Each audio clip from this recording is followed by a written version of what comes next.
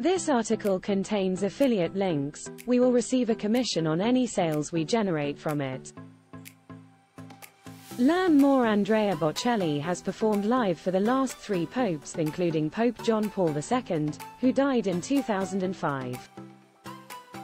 Today marks the 24th anniversary of the Italian tenor singing for the head of the Roman Catholic Church on May 1, 2000.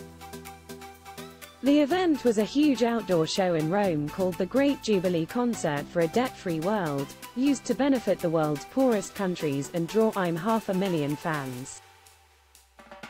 Buy tickets for Andrea Bocelli at BST Hyde Park 2024 book now. Andrea Bocelli was announced as the first headliner for 2024's edition of BST Hyde Park, presented by American Express.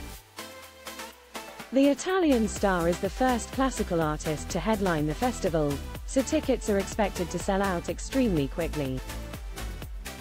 Get yours while you can. Buy BST Hyde Park tickets here.